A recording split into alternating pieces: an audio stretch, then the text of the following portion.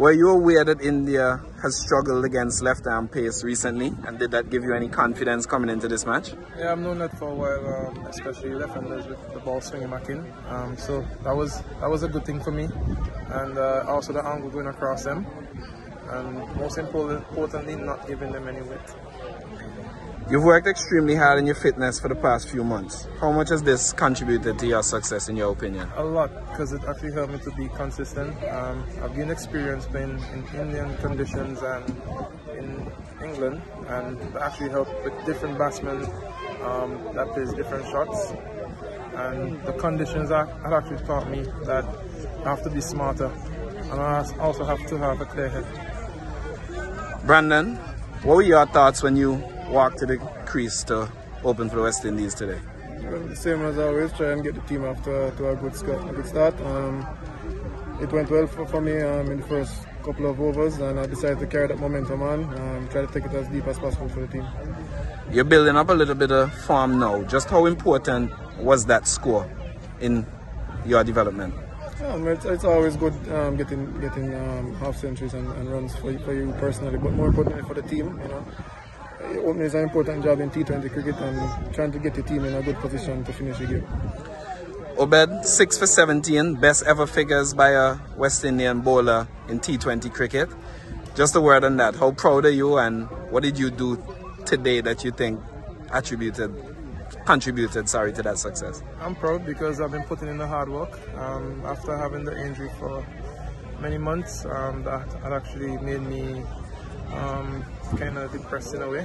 I wasn't playing cricket, and the hard work I've been putting in, it actually helped a lot, and I can't really explain the feeling, but all I can say is hard work pays off. And Brandon, what do you think contributed to your success today with the bat?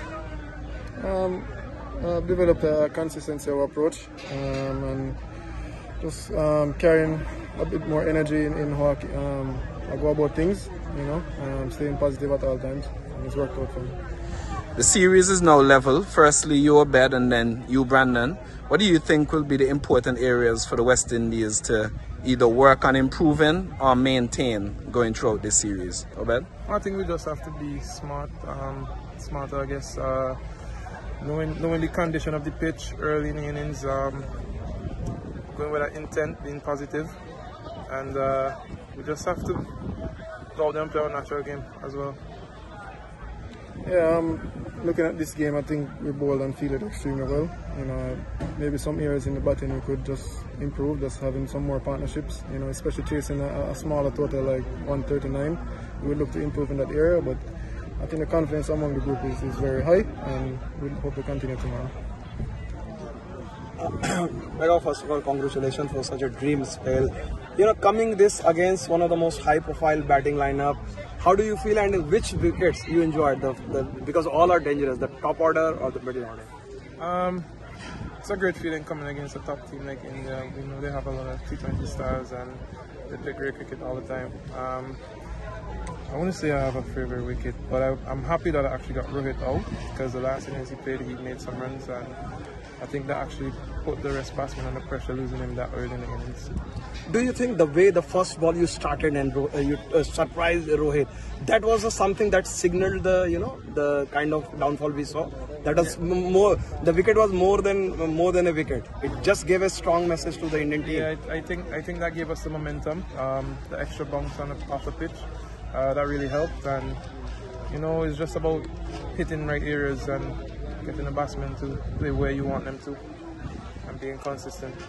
West Indies will be a far competitive and far dangerous side in the T20. The way you have come back, do you think that there is strong possibility of taking a 2-1 lead tomorrow? Of course, we always back ourselves to win every game.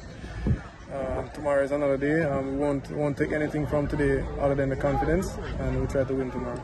My final question on Indian attack, if especially the Arshdeep Singh, what do you make of him? Can you repeat that? Arshdeep Singh, his bowling. What do I make of it? Yeah. I mean, all these guys, I won't pick a single amount. All these guys are experienced, maybe not internationally, but all these guys are experienced playing IPL and that sort of thing. So, I mean, it's just a challenge than any other bowler.